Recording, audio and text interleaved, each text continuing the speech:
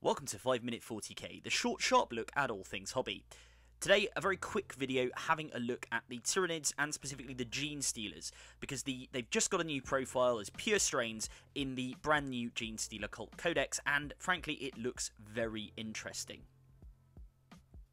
So what's this all about then? Well, as I say, the Purestrain Genestealers, which have always had a slightly odd place in the Genestealer Cult Codex, being, in theory a core part of the army, but something that doesn't see much play.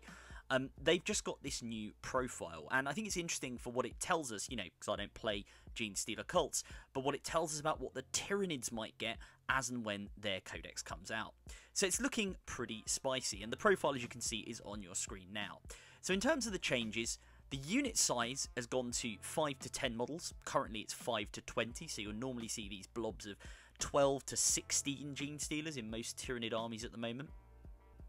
The weapon skill has gone to a flat 2+. Currently on the Tyranid Genestealers it's a 3+, and they get +1 to hit when they're within 6 inches of a Broodlord, and I believe the Genestealer cults had a similar ability with their Patriarch, who is the sort of Broodlord equivalent. So that's now gone, they just get the flat 2+, which is really good. They also get a flat 4 attacks. Again, currently in the Tyranid Codex, that's a 3 attacks, and you get another attack, so up to 4, if the unit size is 11 or more. Basically, more than 10. Their weapon that they have in the Genestealer Cult Codex, which is the Cult Claws and Talons, has a flat AP 3. Now, the rending claws on the Tyranid Genestealers are currently -1, and they go to a -4 on an unmodified wound roll of a 6. So as I say here, I'm sort of assuming here that this is the rending claw equivalent for the Genestealer cults, but it is important to remember that these Purestrain Genestealers don't have access to the other weapon options which the Nid Genestealers get, so Scything Talons, the Acid Maws, things like that. So this may not carry across, but if it does, it makes Rending Claws pretty nasty just on their baseline.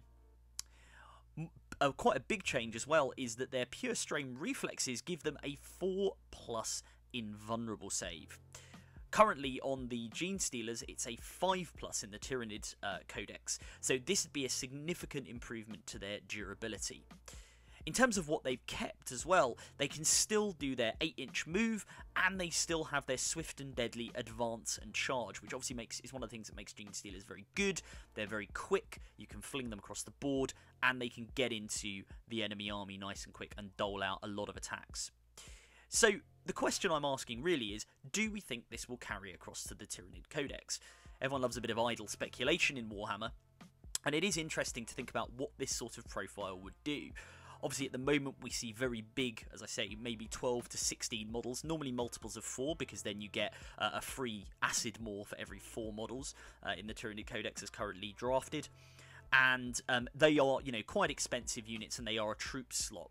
So it's interesting to see whether the changes that are in this are going to carry across and cause changes to the way that Tyranid forces build their armies, and whether we are going to be still seeing, big blocks of 10 Genestealers. I mean, with a 4+ invuln save, that's pretty good. And if they still get things like Kraken's abilities, depending on what Kraken allows you to do in terms of currently obviously rolling 3d6 for the advance, picking the highest, and also things like the Swarm Lord, which give you that double move, and what you'll often see is Nid players using the Swarm Lord to fling an already very quick unit of Genestealers straight into the face of the enemy. Potentially a turn 1 charge, but maybe holding them back to sort of turn 2 and then just unleashing them and getting them right across the board, because you just have that sheer volume of movement available to you. The weapon profile change is also really interesting. If Rending Claws do go to AP3, this would be a big quality of life improvement, I think, for a lot of Tyranids.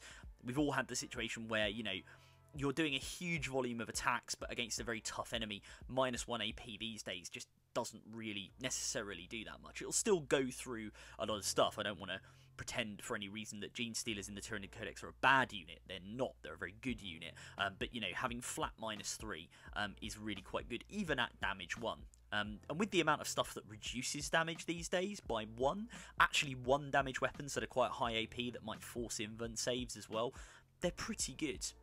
So all in all, a very interesting set of changes for the Purestrain Genestealers, and let's, as a Tyranid player, let's hope something like this, and I think it does give us an indication of maybe what we're going to get in the full Tyranid Codex. Thanks for watching. I hope you enjoyed that short video. Let me know what you think. Do you think Genestealers are going to get a glow up in the Tyranid Codex? And what changes would you like to see in the Tyranid Codex? Is there anything else in the GSC decks that you're aware of that you think would be cool to carry across into the Tyranids where applicable? Other than that, don't forget to like and subscribe. Lets me know you guys are enjoying the videos, and I'm going to keep making them if you keep enjoying them. And other than that, I'll see you again next time.